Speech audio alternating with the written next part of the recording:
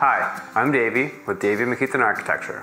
We're a small, Austin-based design firm specializing in residential, small commercial, and restaurant projects. Austin's a very creative place to be. Everyone's doing something creative in this town, whether it's restaurateurs, graphic designers, furniture makers. Everyone's doing something, they're doing it quite well. They're all entrepreneurs, they're all making it happen on their own terms. We get creative vibes off of people and what they're doing here in this town. We're a small firm and we like our size. Revit LT is a powerful and efficient tool that allows us to compete with the larger, more established firms and to go after projects that we want to design. I think what makes us different is that we're hands-on. We design buildings and we like to work with the materials themselves. We'd like to think that our business is moving towards a more design-build model, where we get to actually fabricate all of the designs as compared to certain components of it. We come into our projects with the idea that we might build a part of this. We bring many ideas to the table because we also know how to work with these materials, whether it's a bench or a table or a door. There's always something in there that we try to sneak in that we can build ourselves. I first started using Revit in 2008 when I first moved to Austin. It was very easy to learn. It quickly became part of my workflow. For design and documentation purposes, it's very powerful, it's very efficient.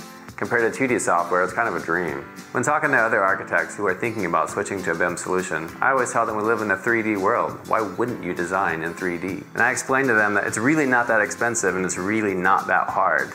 There's really no better time to move to 3D than now. The entire industry is moving in that direction, and you're gonna get left behind if you don't just step up and move into 3D. Using BIM has allowed us to design more efficiently and spend more time on design. After having a discussion with a client, we get really inspired and can go back to the office and sketch something out on paper.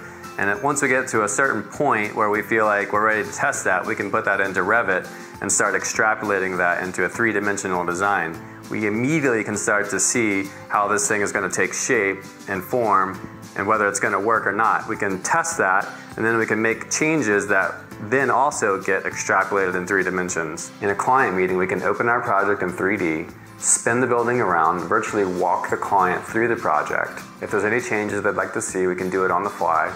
They can then see those changes, how it affects the other spaces in the building, how it affects the elevations. It gets our clients really excited to see their building in 3D and to become a part of the process. We've enjoyed working in 3D, and I think in 5 years, if we're working in 4D or 3D, we'll be right there.